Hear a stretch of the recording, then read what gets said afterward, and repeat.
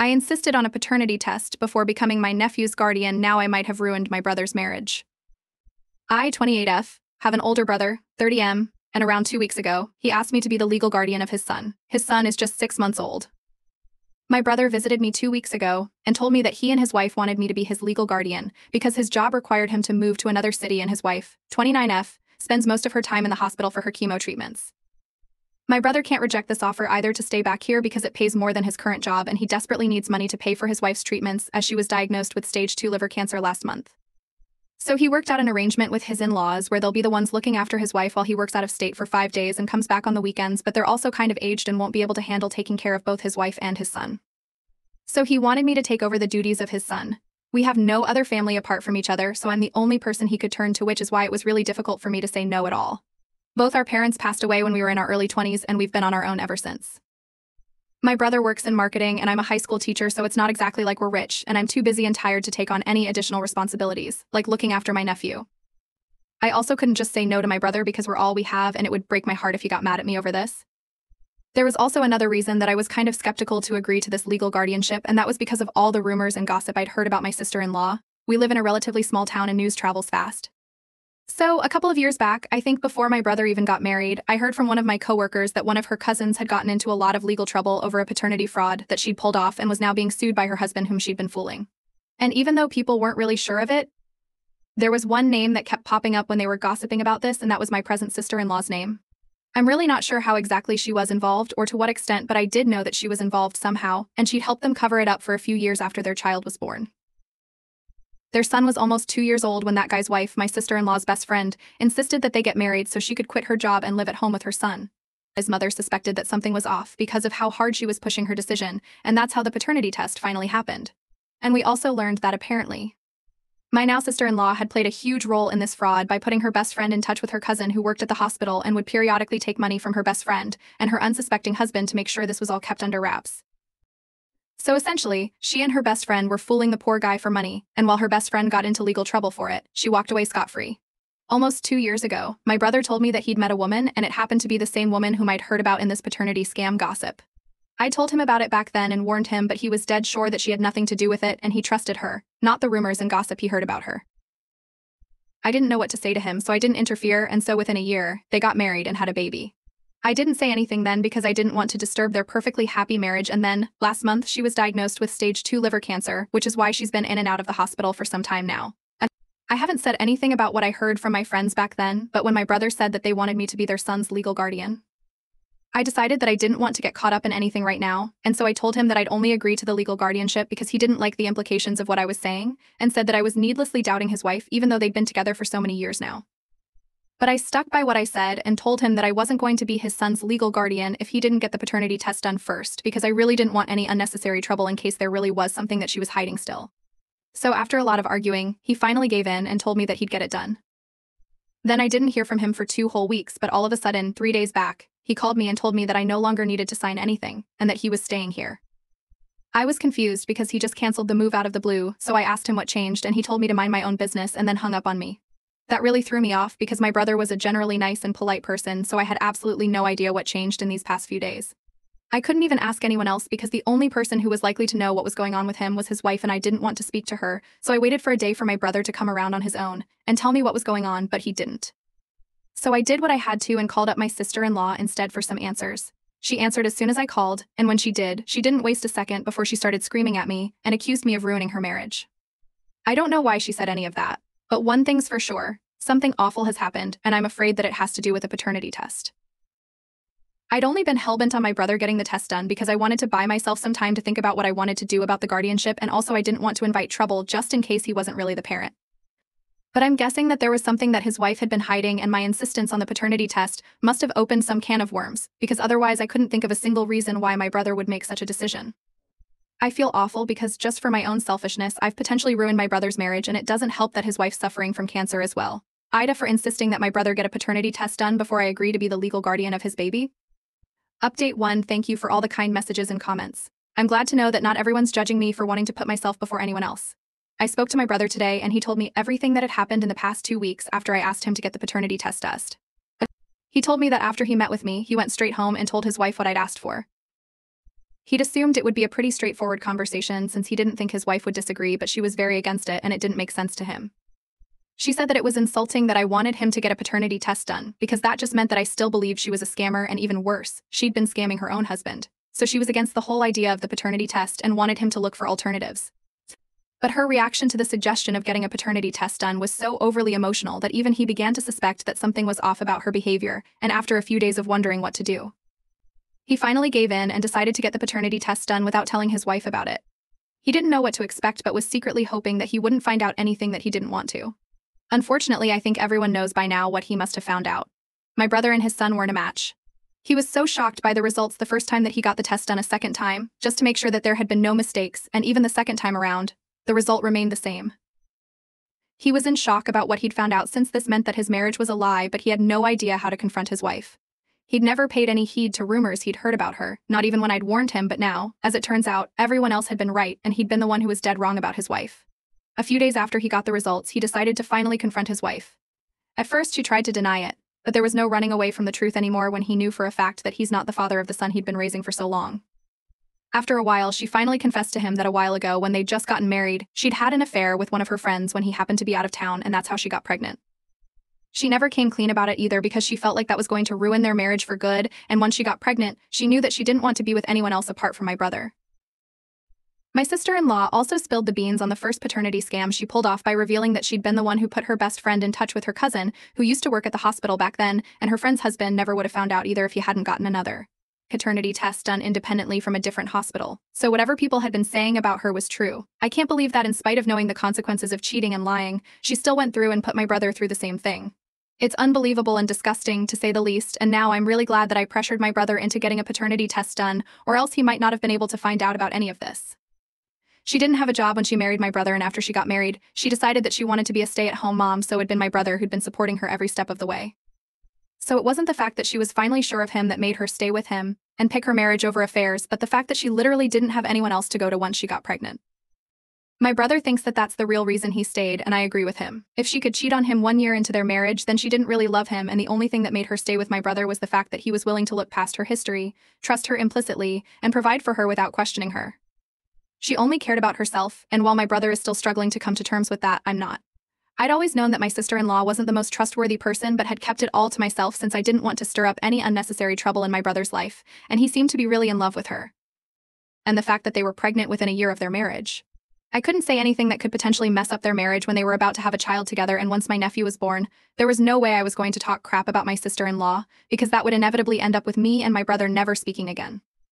So I stayed silent, but the truth was bound to come out someday. I just regret that I wasn't the one to stop this from happening. My brother has filed for divorce in full custody of his son. His wife is devastated and insists that she really does love him now, but there's no taking back what she did. I, for one, am happy that he's made the decision to leave, even if it is after so many years. The only thing I feel a little bad about is that she's a cancer patient and this is coming at a really bad time for her, but my brother deserves better and I'll stand by that. Update 2. I just found out from my brother that the friend that she'd cheated on him with and his son's real father had still been actively involved in their lives up until recently. He'd come over for a few drinks in the evening today and was venting to me when he told me about this spectacular bit of information. This man had been an old friend of his wife's and he'd feelings for her since forever, but then my sister-in-law had chosen to marry my brother because she felt that this friend of hers wasn't stable financially, which just meant that he was well off enough for her. She told him about this friend of hers long back when they started dating initially, but he'd never suspected a thing because that's how much he trusted her. When she told him the truth, she claimed that they'd been together only once after their marriage just because they were drunk and emotional, but he didn't know if anything she said was true anymore. My brother said that he'd been an idiot to trust her in the first place and regret spending so many years of his life fighting against anyone who said a word against her because eventually it all turned out to be true, and she was nothing more than someone who was after whatever little money he had, and he was the only guy foolish enough to trust her despite her reputation. I felt like crap about myself after he left because if I'd just pushed him a little harder and forced him not to marry this woman, then maybe he wouldn't be in this awful situation at all, but here we are. It's disgusting that she even remained in touch with the man she'd cheated on her husband with. Listening to him talk about how his wife would often invite this guy and his wife over for dinner and they'd all sit and chat like old friends while he raised this other man's son was sickening. And I just had to listen to him? But this was his reality. I really can't imagine what my brother must be going through right now, and I just keep thinking about how different things would have been if I tried to force him to see her reality before he got married to her. It sucks that he's having to go through all of this just because he chose to love someone who didn't deserve any of it. I don't even know what'll become of his relationship with his son now because this is all bound to take a toll on him mentally. He's been living at home with his, and his wife has moved in with her parents, but she keeps visiting every day to ask for forgiveness and convince him not to leave her. It must be crazy difficult for him to say no to a literal cancer patient after so many years of togetherness. I know he still loves her despite what she did to him and all the lies she told him throughout their marriage and her pregnancy, and I could hear it in the way he was reminiscing today about the good times he'd had with his wife. I wish I could do something to help my brother, but I can't. My hands are tied. The most I can do for him is to offer to babysit my nephew because he's taking up more work and responsibilities in his workplace so that he earns more than whatever he's making now and can give his son the life he deserves. I don't think he'll get full custody of his son given the circumstances. I bet the court will want to let their kid spend as much time as he can with his mother if something unfortunate happens to her. It's unlikely that she'll be able to fight the cancer longer than she already has, and as far as I know, her condition has been steadily worsening for the past few months. To be honest, at this point, I don't even know what to feel about anyone involved in this situation, including myself. I tried my best to warn my brother back when he was dating my sil, but he didn't listen, so it's not like I'm in the wrong here either, but I also can't just shake off the guilt. All I can say for sure is that every single adult involved here has failed my nephew and made a complete mess of things, including me. I just hope we're all able to come out of this as better people now. Update 3, it's been a week and a half since my brother last visited, and he's been really caught up with work. He dropped by today and requested me to watch my nephew for a couple of hours as he had to go visit his lawyer urgently, and I agreed because this was the least that I could do for him when he was in such a state. Once he came back, he told me that his wife had told her friend about who was the real father of her son, and he's willing to fight for custody as well, if my brother doesn't agree to his wife's terms. He told me that she's still willing to patch things up with him, and even tried to play the cancer card by saying that she wouldn't even be around for much longer probably, so he should just let her spend the last few months of her life peacefully instead of being so selfish and disrupting it all, with legal complications. She doesn't even understand that the custody battle isn't a way to get back at her, but is just to ensure that even if she does pass away, her so-called friend isn't able to just swoop in and take his child away from him, just because he's his biological father. Only a truly selfish human being would imagine that this is all about them. The only thing that my brother is doing to get back at her, as she says, is the divorce, and that's just because he respects himself too much to spend any more time with someone who has done nothing but use him for these past couple of years. They had a really bad argument about the same a couple of days ago when she dropped by to see her son and talk to him yet again so that she could persuade him to stop the legal proceedings. When he told her that he wasn't going to change his mind, she got mad and said those things, and the situation just got worse. He believes that she got her friend involved just to retaliate, and I agree with her. I don't even know what her friend's wife is going to say about all of this. They've only been married for 4 months according to what my brother told me, and this is some insane crap that they're getting into. I'm grateful that my nephew himself is blissfully unaware of any of this, and even today, he seemed as happy as ever. I hope that he stays this way forever, because the poor kid really shouldn't have to deal with so much from such a young age. Update 4, hi everyone. My sister-in-law visited me today to see my brother. He'd been here to drop the baby off for a while, and he'd been avoiding her for a few days, so she turned up at my house because she knew he was likely to come here. I tried to tell her to go away, but she looked so sickly and weak that I was having a really hard time turning someone like that away. So my brother took over for me, and instead of turning her away, he invited her into the house and told her to make it quick because he also had to leave for work soon. I was in the room with Em, and the entire conversation happened right in front of me, which made me feel like I was intruding on something really personal. My sister-in-law was pleading with my brother to let her have joint custody, and she'd somehow managed to get rid of her friend since she didn't even want to involve him in the first place, but her emotions got the better of her, and she ended up telling him the truth, which is why he got involved. She said that she'd made her peace with the divorce and wasn't even going to contest it, but she desperately needed to see her baby because her cancer was just getting worse and it had already progressed to stage 3. According to what her doctors told her this week, so she needed to spend as much time as she could with her son. I thought my brother was going to say no by how distraught he looked, but instead, he told her that the most he could do for her at this point was that he could let her have supervised visits. He told her very calmly that she'd lied to him for months and that he couldn't just accept it and move on just because she was sick. He was also suffering, and just because his pain and scars didn't show, didn't make it any easier for him. He told her that he'd fought against everyone who called her a gold digger and a scammer, but eventually, that's what the truth was, since she'd cheated on him in spite of how hard he'd been defending her. So now, for his own sake and the sake of his son, he wanted to let her go and start afresh. My sister-in-law didn't seem too happy about what was being said, but my brother was quite firm that she could either agree to supervised visits once a week, or she could go to court against him. After some silence, she said that she'd pick supervised visits, which is what the court would have ordered anyway, so now they only need to legally agree to that arrangement. The divorce is still going to happen, though. I don't know what the future has in store for my brother and my nephew, but I pray that it's only good things. Now on to the next story. Story 2. Noticed my wife coming home half-dressed, so I checked the security footage. What I discovered ended our marriage. I, 27M, was married to my ex-wife, 24F, for almost 2 years before I found out she wasn't as faithful as she claimed. My wife and I met at the beach on a summer afternoon, and we had a fantastic time together. She had come with a group of male and female college friends.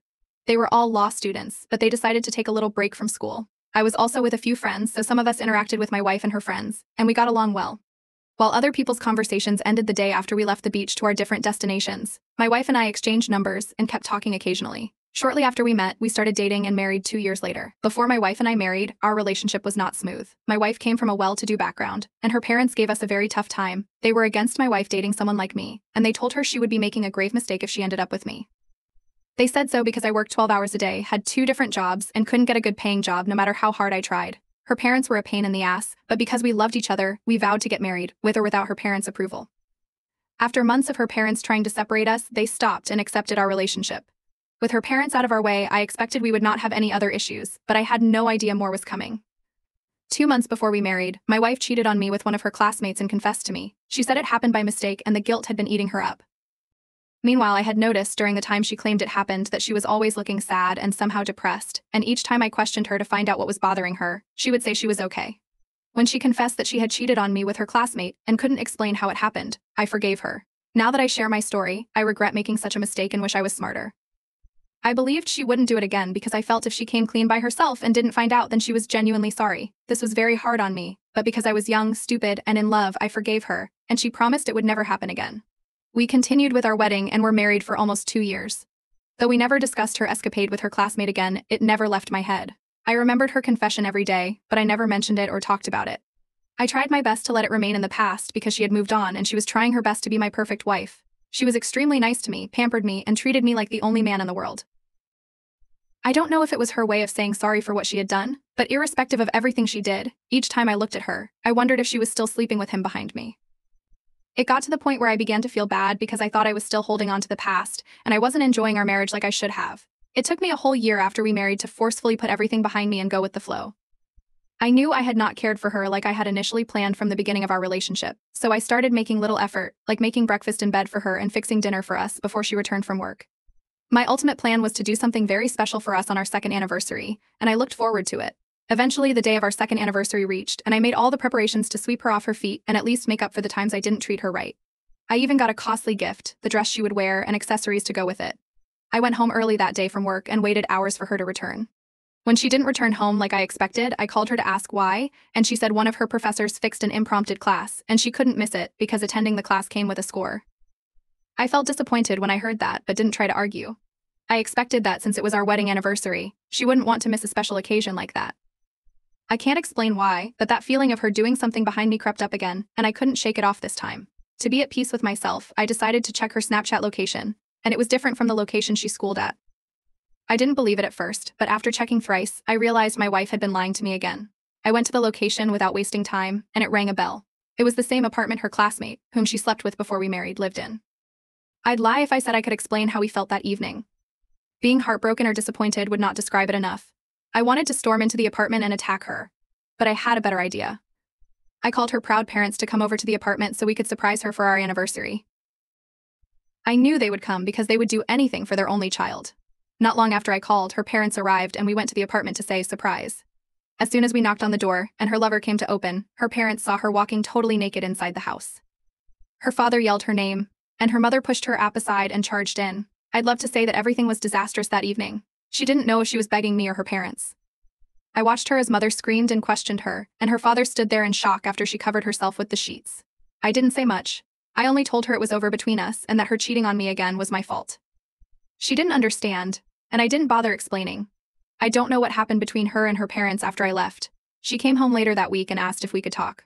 When I said no, she picked the things she needed and left the house. She didn't even press for me to let her explain. I didn't know what to think or assume when she acted that way. Before she came home to take her stuff, I already contacted a divorce lawyer, and when the papers were ready, she signed them without hesitation. Until today, I still wonder if she ever loved me like she claimed or was only enjoying the tussle of power with her parents. The last time I tried stalking her on Facebook, she posted a picture of her and her app with a mushy caption. I was so angry and I blocked her instantly. Because of that picture, I quit sulking and wondered if she loved me.